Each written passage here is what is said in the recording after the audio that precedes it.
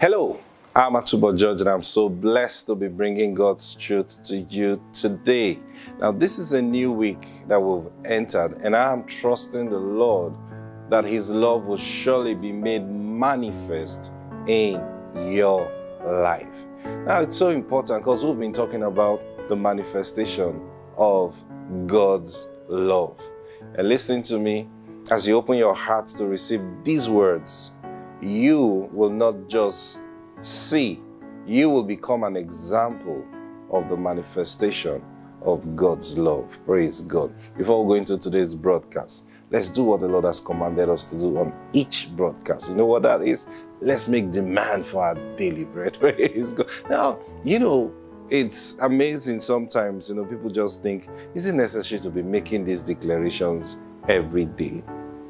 You see, Paul said, because of the simplicity of the gospel, men stumble. Jesus said, make that request. Give us this day our daily bread. Don't ignore what he has said. He said, this day, meaning it's every day. Now, we don't do this because we just have a revelation of the scripture. We do this because we received a command from the Lord on this broadcast that I should lead you every day to make these demands. And all you need to do is believe. If you believe that God is your sustainer, if you believe that it's Him who supplies all your needs. Now, I know many people don't believe. They don't. They say God, but they don't really believe in their hearts. There are even preachers that tell you that God does not give money. Yes. Now, leave those people aside. Praise God. If you believe that God sustains you and He meets your need, and just like David said, the Lord is my shepherd, then join me right now as we make this demand in faith. Remember, releasing your faith. It simply means believe that what you're going to ask will come to pass. Join me right now and say, Father, I demand today for my daily bread. It's coming to me now. In Jesus' name. Amen. Praise God. So what's going to happen? He will supply. He will answer. So how is He going to answer? He is God.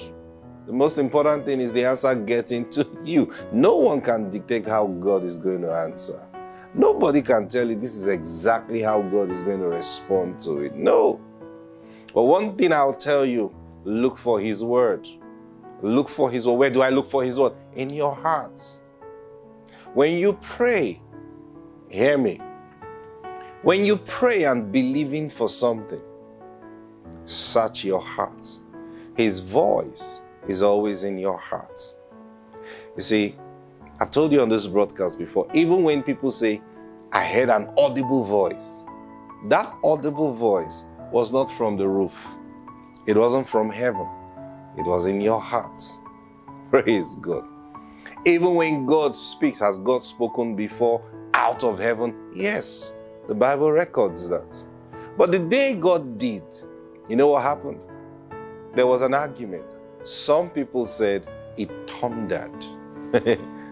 Others said an angel must have spoken to him. But Jesus said that word came from God. You see that? So they all heard something. So don't tell me God doesn't speak out loud. He does. But even when He does, you still receive His word in your heart.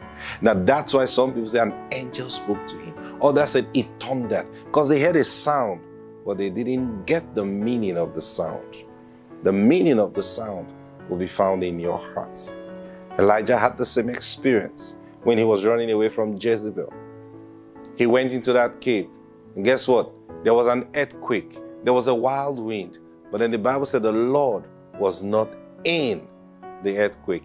The Lord was not in the wild wind. Now, why was he looking for God in the earthquake? Why was he looking for God in the wild wind? And what exactly was he looking for? That he got to that point and said, the Lord was not there. Oh, the wild wind. the Lord was not there. How did he know the Lord was not there? Because the word of the Lord did not come to his heart. Listen to me. God always speaks. And that's the purpose of this broadcast, to get you to understand that God is always speaking. I'm telling you the truth. He always speaks. I call him a talkative. Yes, because he is always speaking. The problem is, many do not listen for his voice. Every challenge you face is demanding the word of God from you. Every excitement you face is demanding the word of God from you. So when Elijah saw that earthquake, what was he looking out for? The word that will come to his heart in the midst of that earthquake. So when no word came, he knew that God was not in it. The same thing I've told you on this broadcast before. You know, sometimes we go for meetings and then there is a loud noise, there's display, people screaming and shouting, falling under the power like we call it. All kinds of things happening. And people say, wow, God visited us today. And then you ask, so what did God say? No, you know, in fact, the pastor didn't even have time to preach. It's not about the pastor preaching. What did God say in the midst of all that noise and falling and dancing and all? It's not every time God must speak. Hey, then God wasn't there. He wasn't there. The mark of God's presence is his voice. Believe me, the mark of God's presence is his voice. When I say his voice, his word come into your heart. So you might have a quiet meeting where no pin moved. But that's when the word of the Lord is coming to your heart. Even when the preacher is preaching, it's not just about what he's saying. A preacher may be preaching good, but yet the Lord is not speaking. Where you search for the word of the Lord, it's not the preacher's mouth. It's in your heart. Even as I speak to you now, you'll be hearing words in your heart. Words reminding you of something God have told you before. Words reminding you of instructions, of commands, or giving you fresh commands. Some of you will be hearing, oh, you need to start doing this, you need to start doing that. Now that's God's word coming to your heart. I may not say it, but you see, as I'm creating the atmosphere, that's all the service is for. That's all this broadcast is for. That's all any meeting you go for. What's on the preacher's mind is to set the atmosphere for God to speak to you. Now let me tell you this. Thank you, Holy Spirit. Even, sometimes say, oh, there are false pastors, there are false teachers. I've told you on this broadcast, we don't bother about those people. We don't. You know the reason? Because you see, instead of bothering ourselves with false pastors, now I hear, sometimes I've seen ministers who come up to say their mission or their ministry is to point out false prophets and false teachers. Now, I make bold to tell you that ministry was not given to you by God. You are just being emotional about it. And you have taken up an assignment that God did not give you. The danger in that is this. You will get into trouble and God may not bail you out of that trouble except you have the wisdom of God to navigate yourself out. Not because we are afraid, but because you see, you don't want to bother yourself about what God is not bothered about. What we should be concerned about is who are the true brethren. You see that? True brethren will not follow false teachers or false prophets for long. No matter how you quash them in, they will hear the voice of the Lord, even in the midst of that false church or false ministry. I'm telling you the truth. There is no way you get to that the word of the Lord will not come to you. And this is one truth about life. Jesus said, my sheep hears my voice. He doesn't say exactly where his sheep will hear his voice. Now, like I said earlier, we create the atmosphere for God to speak. But God is not limited to our own atmosphere. So in the midst of a nightclub where music is jamming and everybody is partying, one can hear the voice of God in that place. So what will you be? I'm talking to God, speaking out and calling out to his children. And that's why we pray for God's children. We pray for them. We are not scared of the wolves. Because God's children truly have the ability to resist the wolf. He said, resist the devil and he will flee. It's your ability to resist the devil that matters, not blocking the devil from coming. Well, that's the truth. So listen, strengthen yourself to respond to God's voice. When he speaks to you, rise up and do what he has told you to do. He will always speak. If you're his child, you will hear his voice. There are people that will never hear the voice of God. And believe this, not everybody on this earth is a child of God. Not everyone on this earth is a creation of God. You may argue this from now till thy kingdom come. But one day, you will get to that point where you realize not everyone on this earth is a creation of God. That's why God said in the book of Revelation, John was seeing this vision. And then he said, he noticed that after the judgment was set, the dead brought up the dead. The sea gave up everyone it has swallowed. The next thing that happened was this. The book was opened. And anyone whose name was not found in the book of life, that one was cast into the lake of fire. Why were they cast into the lake of fire? Not because of the sin they have committed. I want you to listen to me. Not because of all the terrible things they did. Some of them may have been nice, but because their names were not found in the book. Why were their names not found in the book? Study the scriptures. It was never written. Never written. Why was it never written? Maybe because they didn't give their life to Jesus Christ. No, sir. Your names, the names in the book of life, according to scriptures, was written before the foundation of the world. So before you were born, your name was already written in the book of life. And then there are those whose name was never written. So how did they come into this world? That's another day's talk. That's why I told you there are people on this earth who are not the creation of God. You have counterfeit people, just like you have counterfeit products. Every product originally made from a factory always have a serial code. Each product has a serial code. You can trace the day they were made. You can trace the day they were released from the factory.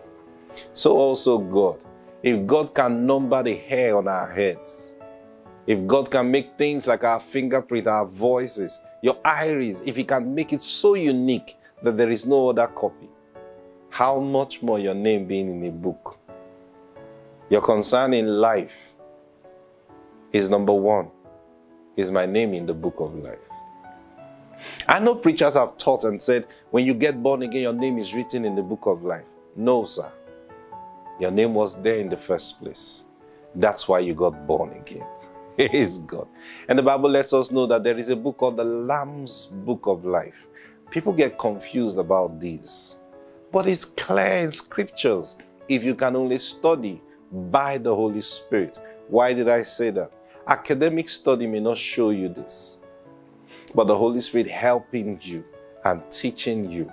That's why Jesus left us with him. Jesus said he's going, but then he's leaving us with the Holy Spirit. And one of the jobs of the Holy Spirit is to teach us all things. Then another important job is to guide us into all truth. So if there is no progression of you being guided into truth in your life, then we question the presence of the Holy Spirit in your life. If you were deceived 20 years ago and 10 years ago and still deceived yesterday, then I question the Holy Spirit in your life. And hear me, God giving us the Holy Spirit is the greatest display of love that he did for us. And do you know that's why Jesus died? Jesus died so that God will give us his Spirit. Yes. The death of Jesus signified the death of man as a living soul. And that made it possible for God to birth the real man he intended from when he made Adam. He said, let us make man in our image and after our likeness. He didn't achieve that in Adam. Now, I know I'm saying a lot of things that will take a whole study to make you see some. But everything I say to you is from the place of truth. And when the Holy Spirit is in your heart, He's the one that will convince you that this thing is true. There are times I've listened to a preacher many, many years ago, even till now. They will make a statement and then I'm like, huh? But the Holy Spirit will tell me He's right. And it may take me a while to understand how they or he is right. But the Holy Spirit is there to always bear witness. And His witness is always true. That's why it's not about the rightness of a preacher. It's not about how a preacher has been right. I've seen many preachers who were right before. I've seen them turn wrong. I've seen great preachers make mistakes. But the one who never makes mistake is the Holy Spirit. Even though you don't understand Him now, believe Him. Whatever He tells you in your heart, believe Him. And because you'll find out, maybe next week, maybe 3 days' time, maybe next month, maybe 2 years' time, you will find out that He was right. I share an experience with you. A few months ago, my car was always overheating. And I tried to find out. I took it to the mechanic. The mechanic said, we will need to wash the radiator. I said, no problem. They washed the radiator, fixed it back. A few days' time, it started overheating again. What's the matter? I said, okay, let me try someone else. But then I heard in my spirit, change your radiator cover. I heard it. I heard him say that. And then I checked the radiator cover. I examined it. Nothing was wrong with it. I said, so why is he telling me to change it? Covered it again. Topped water. But it was still overheating. So I was wondering, okay, what's going on here? I started carrying, extra water in the car. So the moment I see the temperature rising, I know what to do. But I kept hearing that word, change the radiator cover. God is my witness. I kept hearing that word. And each time I will examine, I did that about 3 times. I will examine the radiator, because this took about a month. Not that it was overheating every day, but it just stays after 2-3 days, it starts overheating. And sometimes it will even stay up to a week, then it starts overheating. But I kept hearing him tell me, change the radiator cover. I tried to prove that what I'm hearing is him, but the physical examination of the radiator cover didn't tell that there was any trouble. About a month after, the car started overheating, and then I managed to drive to where I was going to and stopped there. When I stopped, I allowed the engine to cool. And as I opened the radiator cover, I noticed the spring detached from the cover. And oh, really? Okay. So I went down, bought a new cover, replaced it, and that was the end of overheating. Why am I sharing this with you? A month before then, the Holy Spirit, who's always right, told me what the problem was. But I kept trying to physically see that he was right. It took a month for me to realize that he was seeing something in that cover that physical eyes could not see. Now, someone may misunderstand it and say the Holy Spirit now broke the radiator cover so that you can know. No, he didn't. There was a problem with it that I couldn't see with my physical eyes. Thank God it took a month. It could have been less. I could have obeyed him that same day. But I think of you, that it has taken years, and he's been telling you what to do, but you've not responded to him because you are looking at the physical situation. I pray today that an understanding will come to your heart, and you will listen to that voice and obey him today. Think of how your life will change. Think of how you will be able to enter into the things that he has promised you. I pray for you today. If you will hear his voice, respond quickly to it, because his voice is his display of love to you. I pray that the Spirit of God will guide your hearts today and keep you in his love and make you see indeed that everything that you need in life he has already given to you. I pray that today will be the best day of every day you have lived on this earth. And let it continue to increase because of his voice to you. In Jesus' mighty name. God bless you. I'll see you tomorrow. Bye.